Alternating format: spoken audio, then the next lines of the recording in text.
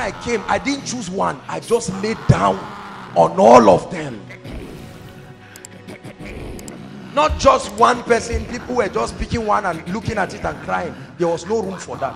I laid down and I said, Lord, every impartation from these men, whatever made them living wonders, I rolled on the pictures. I did everything.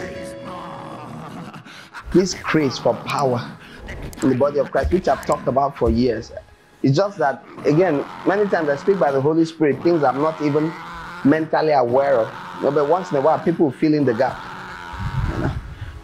And this brother is telling us about how years ago he drove to a mountain, spent 9 days, and see all kinds of people, bishops, all sorts, young people, everybody, mountain sides, looking for where so and so knelt down and prayed. 60 years ago, 60 years. Trying to tap power from rocks, from everywhere, all over. I didn't know it was so bad.